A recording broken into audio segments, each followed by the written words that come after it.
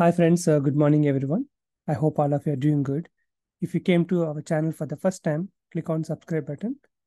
In this video, I'm going to tell you about two important terminologies which look similar. One is SOW, another one is segregation of duty. So SOW means scope of work. For example, that pre-sales team is working for a new project and they're talking to different clients and explaining about that IT company and they understand their business and how many months it can take to complete the project and how approximately what will be the budget, the IT cost to do that implementation, what will be the efforts from the business. Okay, how many people have to work as a process owners and project manager and all, and total they design the work like what is scope of work, how much work will need to be done. It's for a grand implementation.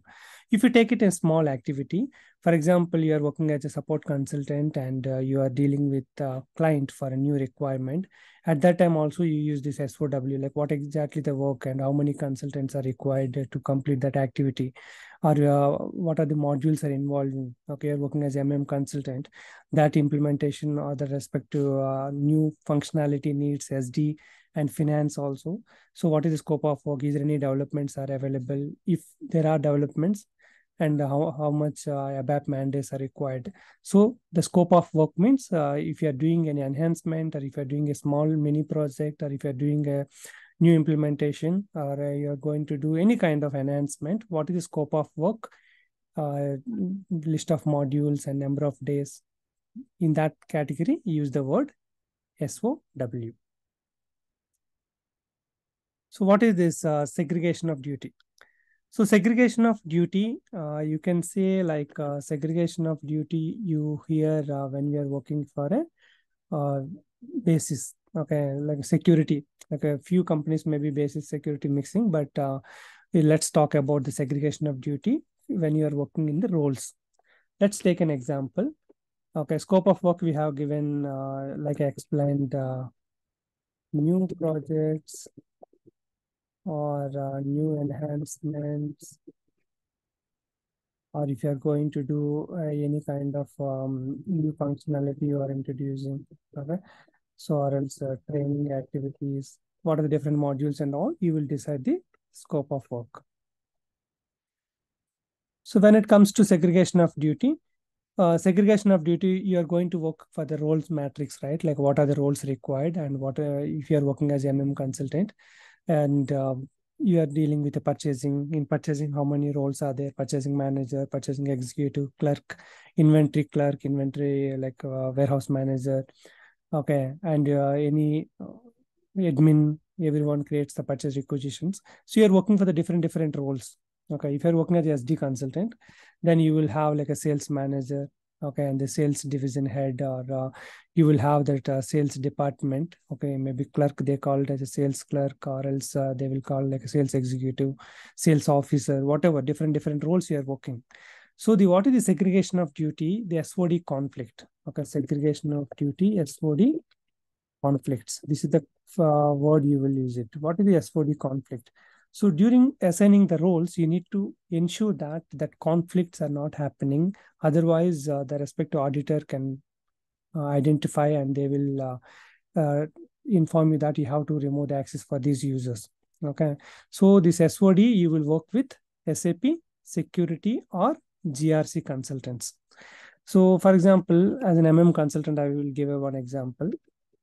One, so for the purchasing clerk,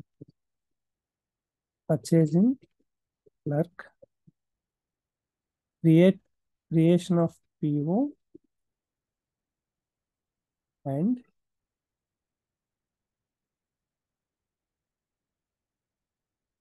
okay, creation of PO and approval of PO must not be given. For the same user, for a purchasing clerk, you should not give, oh, it's completely changing. So you should not give for purchasing clerk, you should not give creation of PO, and approval of PO should not be given. Let's take it one as the example. Sales officer.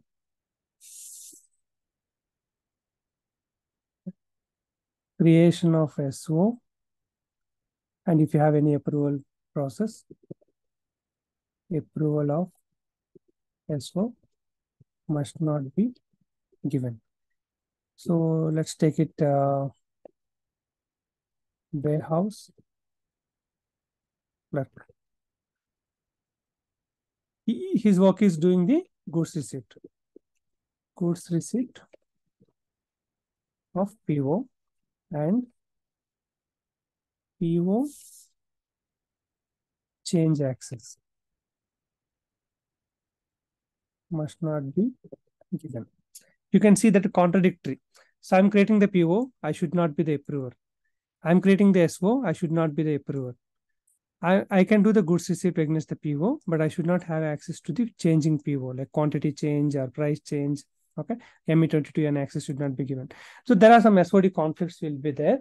So when you're dealing with the role, we need to ensure that level of understanding so that it will be helpful for you to avoid SOD conflicts and getting a lot of audit questions.